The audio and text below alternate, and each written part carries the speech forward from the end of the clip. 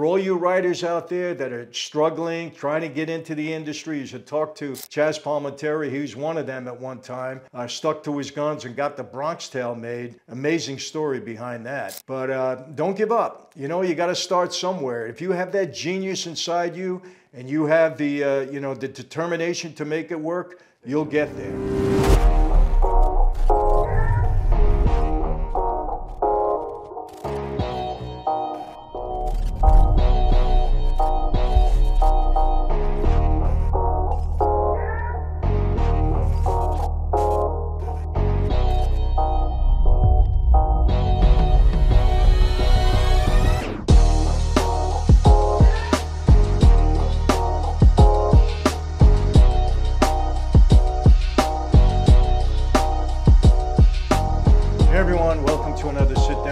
Franzese. Hope everybody is doing well. All is very good, very blessed on this end. As always, my friends, I give all praise, honor, and glory and thanksgiving to God. And speaking of Thanksgiving, hope everybody had a great one. Mine was terrific, ate a lot, the family, the whole bit. It's always the greatest holiday. No presents, no shopping, just food, great. But you know what? I gotta mention this. Come to food shopping, I spent $150 more this year than I did last year. And last year, I remember we spent a few bucks more. It's crazy. We bought the smallest turkey we ever had, I think 15 pounds, because we had less people coming over. Less people coming over on $150 more than I ever spent before. But Bidenomics is really working. I'm not getting into politics, but man, you could feel it when you go shopping, people. I can tell you that much. But anyway, we had a great Thanksgiving. Hope all of you did also. Hope you got a chance to relax. Quick announcement. On December 30th in Woonsocket, just outside of Providence, Rhode Island, I'm appearing that night. Tickets are on sale. We're going to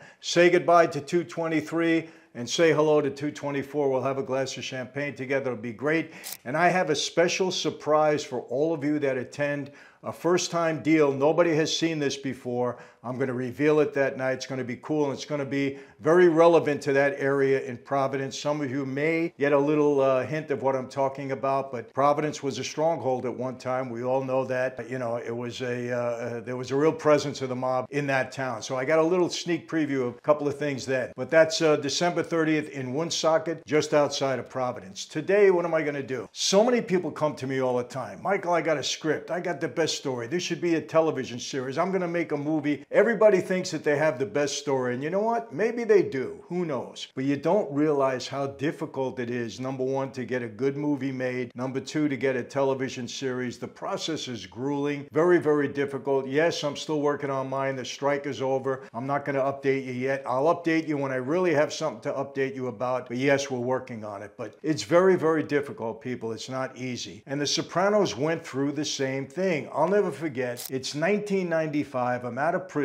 I'm on the Universal Studios lot. A friend of mine by the name of Howard, he used to own the Pittsburgh Penguins, a hockey team. And he was in the film business also. Made a bunch of movies. Howard Baldwin was his name. And he said, Mike, you got violated on your parole last time. I don't want that to happen again. He was a really good friend. Come on the lot with me. Read some scripts. Maybe we'll make a movie. I want you to stay out of trouble. So I'm on the lot. And I'm reading scripts. He's paying me a little money.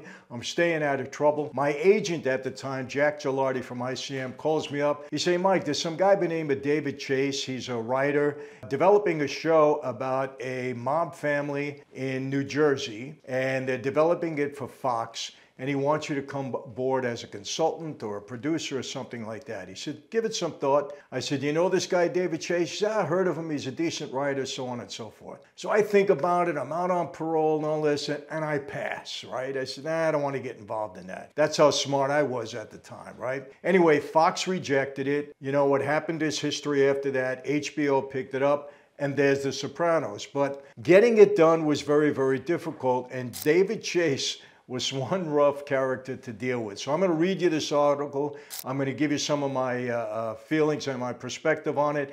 But again, for all of you that want to get a movie made, want to get a television series done, and yes, you might be proud of your material and it might be great, but that's not always the deciding factor. It's how you package it. It's what the dynamics are going on at the network or the studio or the streaming platform. There's so many things involved in it, you know, to get something done. It's not easy, even for the best of them. Martin Scorsese, sometimes it took him 20 years to get projects done that he wanted to get done. So it's not an easy business. But let's talk about The Sopranos Sopranos. I think it's a very interesting story. In 1999, during its first season on HBO, The Sopranos was the biggest TV show in the world. And you know what? 1999, that's 24 years ago. Gosh, I'm getting old. Can you believe it's that long? 24 years ago. The biggest TV show in the world. It didn't have the largest audience. Its ratings were still dwarfed by network hits like ER and Friends, but it had cultural cachet.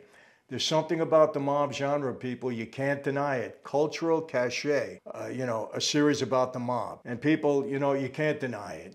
Even people on YouTube today, everybody has an audience. People want to hear about it.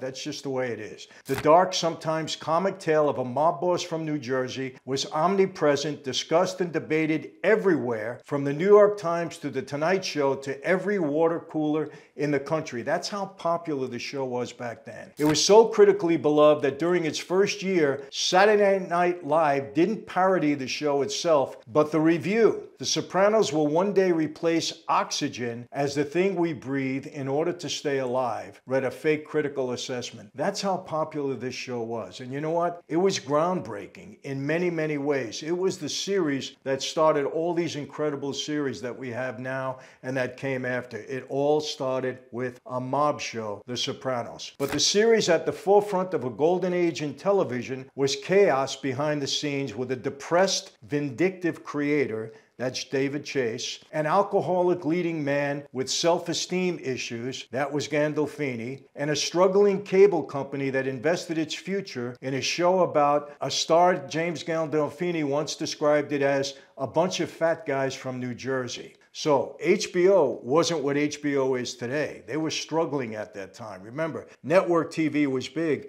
cable wasn't. Nobody involved in The Sopranos, from creator David Chase to any of the actors, thought it would even survive. The success of The Sopranos really came down to one man, David Chase, the creator, who was already in his mid-50s when the series premiered. In middle age, he was determined to, quote, write a script which the material wasn't pre-chewed for viewers. He was, some of these creative people, they're geniuses in their own way, but some of them are dark. They got these things about them. I've met with many writers and many people in the industry, and in a way, some of them are just strange. I mean, I can't, maybe that's the sign of being a genius or having this creative, genius about you. I don't know what it is, but some of them are just a little crazy. As Chase explained, on network, everybody says exactly what they're thinking at all the time. I want my characters to be telling lies. He also didn't want huggable moments where characters learned something before the end of each episode. He didn't tell the cast what was happening. They got the script that day. They didn't know what was happening. I remember somebody telling me that. And above all, he didn't want it to resemble anything else on TV. Totally different. I wanted to make a little movie every week, he says. Chase's disdain for the mainstream TV was apparent. There are things in The Sopranos that are just FUs to network TV. He hated network TV. A native of Clifton, New Jersey, Chase grew up in an abusive household. His mother once threatened to blind him with a fork because he wanted a Hammond organ, and he struggled with depression. When asked if he ever contemplated suicide as a teen, Chase answered, "Well, doesn't everybody?" This is the writer of one of the greatest television series of all times, if not the greatest. The guy was depressed. He was kind of a maniac in some ways. He was very, very dark. And yet he was brilliant. His dark thoughts only got worse when he graduated from Stanford and moved to Hollywood in the 70s with dreams of writing feature films like his idol, Federico Fellini. Instead, he ended up in TV, a medium that he despised. David Chase hated television. Hated. He was writing formulaic scripts for shows like The Rockford Files. That's how he started. Everybody's got to start somewhere. For all you writers out there that are struggling, trying to get into the industry, you should talk to Chaz Palminteri. He was one of them at one time. Stuck to his guns and got The Bronx Tale made. Amazing story behind that. But don't give up. You got to start somewhere. If you have that genius inside you and you have the determination to make it work, you'll get there. David Chase developed a reputation of being way too dark, according to Chase himself. Larry Connor, a Sopranos writer and a longtime friend of David Chase, says, Chase became known in the TV industry as a good writer, but what's going on in his brain, we don't want to be part of. Imagine that. Good writer, but everybody was looking at this guy like, he might be crazy. He's very dark. He seemed to be depressed all the time. And look at how brilliant he was. The first season of The Sopranos had all the elements that would have gotten toned down or outright banned right from a network. You could have never made this show on network television. You couldn't curse, couldn't do a lot of things. The murders had to be caught. A lot of stuff would have never worked on network television. It's all about depression, cancer, and death. The heart of the show is the casual violence, murder, and betrayal folded into the humdrum routines of family life. And you know, that's what I love the most about The Sopranos, that the family dynamic there. You know, here's a gangster, and listen, I grew up with that, so I totally can relate. But, you know, going through the same issues that normal people go through, maybe a little bit more intense in some ways, but, in the meantime, murder, mayhem, all this stuff was going on. But Tony and Carmela Soprano were driving their kids to school. They were going shopping, attending weddings and funerals. In other words, gangsters are us. Scarface meets Ozzie and Harriet. For those of you that are young, you don't know Ozzie and Harriet. That was about the most bland television show you could ever imagine. Very popular, but it was just about a normal blue-collar family. People loved it, but man, what a departure from The Sopranos. But here you had, a gangster, mob boss, and his wife doing the normal stuff that all people do, driving their kids, having issues with them. You saw the series, you know. The Sopranos writer's room became like group therapy, according to one of the writers. Writers were urged to draw on their own experiences, and all sorts of things would come out. Someone would say, I went out with this guy last night. Tell us, feed the machine, feed the machine. The writers would chant, pounding the table. You know, it's amazing when a group of writers got together and they're trying to get those creative juices going. They just start talking among each other, and all of a sudden things come out. And I understand that. I sat with writers a couple of times, and we just sat there and we talked. I would say something, all of a sudden, wow, that's incredible. And they write a scene, they write a story about it. It's amazing, the process. Chase's own life wasn't spared from being fodder for material. Tony's mother, Livia, was an almost exact clone of Chase's mother, a passive-aggressive woman who wouldn't answer the telephone after dark and wouldn't drive in the rain. That was his mom. Even the mob had strong opinions about what Tony should and shouldn't do. Listen to this. After one episode aired in which Tony is shown wearing shorts at a cookout, Gandolfini received a phone call late at night, and somebody said, a Don doesn't wear shorts. A gruff voice told him before hanging up. So the mob maybe did get involved, and maybe it was just some guy from the neighborhood who said, hey, we don't wear shorts. That's not true, by the way.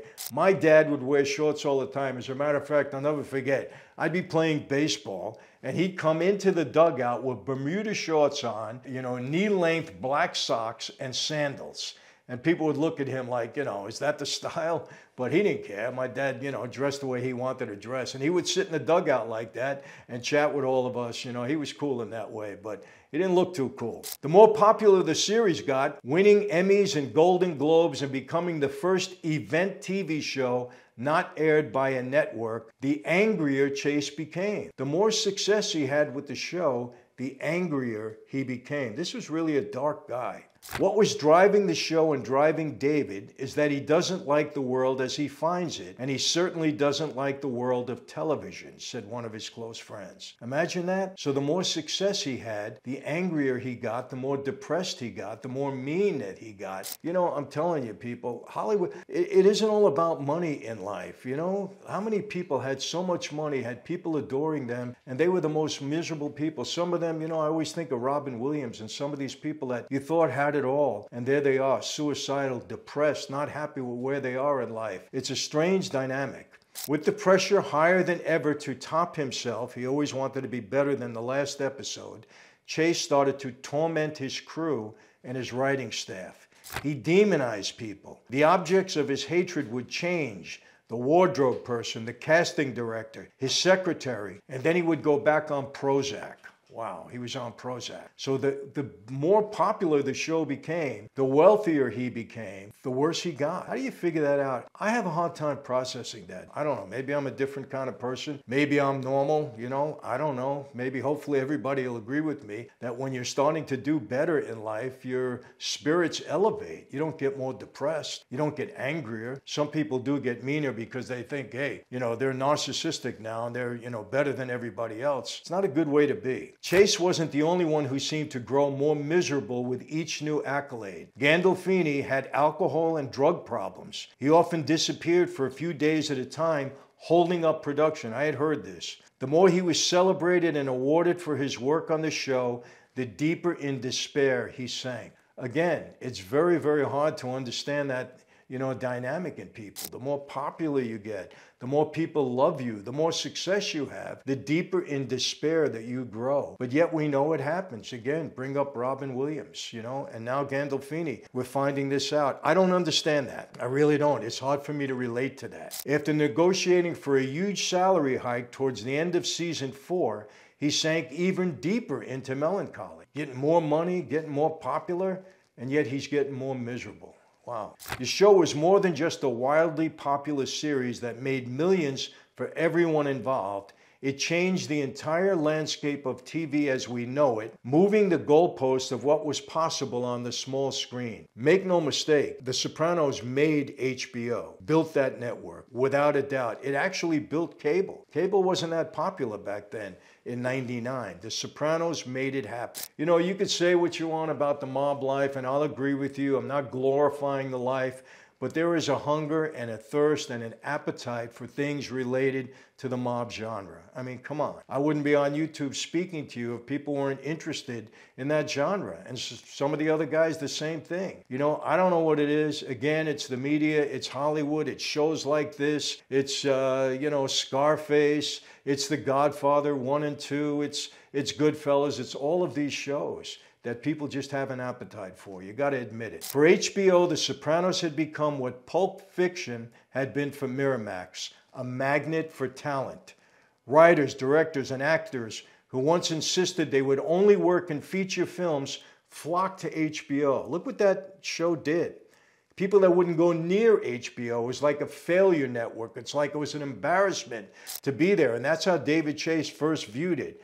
Now, because of the success of Sopranos, everybody's flocking to HBO. Writers, directors, producers, actors, they all wanted to be part of HBO, all because of The Sopranos. The Sopranos was the hammer that broke the glass ceiling for us, says the network's former CEO, often cited as the architect of HBO's golden age. Sopranos were the architect of HBO's golden age. Approximately 18 million of HBO's 29 million subscribers watched the final episode of The Sopranos during the summer of 2007, which was, at the time, an unprecedented audience for cable. Amazing. Chase was apparently shocked. Listen to this, because everybody had something to say about the last episode of The Sopranos. I was disappointed. I kind of like things wrapped up, okay, it's over, done with, move on. Some people don't like that. Some people, hey, it was okay. I like to, wondering what's going on after that. We're all wondering if maybe The Sopranos would happen again. Maybe that's why we didn't really know how it ended with Tony. But David Chase was very upset about that. He said he was apparently shocked that the audiences wanted Tony to end the series by getting whacked, or at least punished in some way. And this was a quote. They wanted to see him go face down in Linguini, he said. And I just thought, God, you watched this guy for 7 years. I know he's a criminal, but don't tell me you don't love him in some way. Don't tell me you're not on his side in some way. And now you want to see him killed? David had a problem with that. He said, man, this is your main character. You fell in love with him. He was a family guy. You watched him for 7 years. He was so popular, everything else.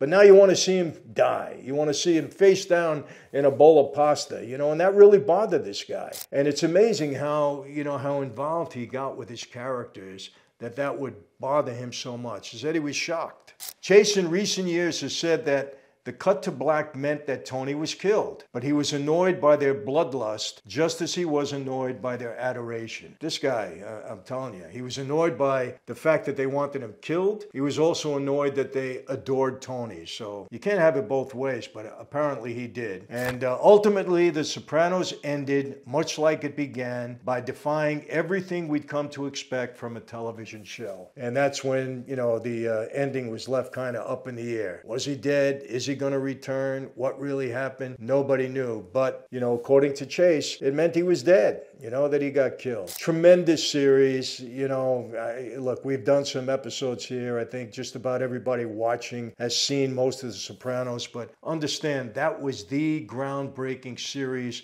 that really set the tone for cable TV and set the tone for all the brilliant series that followed. And there have been many. And I got to tell you, it all starts with a great script, people. All you writers out there, write a tremendous script, write a great script, and then do whatever you have to do. Be diligent in getting it into the hands of the right people. It's a process. It's grueling. It's tough. This is a tough business, but you got to stick with it. And if you're a brilliant writer, that's where it all begins. It all starts with the script. Don't let anybody tell you any differently. It all starts with the script. So all you writers out there, all you producers, that are starting up, starts with the script. Make it beautiful. Make it great. People will change it here and there, but they can recognize a great script. So that's the story with The Sopranos. This is never going to die. It really isn't. It'll never die. There'll never be another Sopranos. There's been other great series, Boardwalk Empire and Godfather of Harlem and other ones, but only one Sopranos. So that's it for today, my friends. How do I always leave you? Same way, it's not going to change.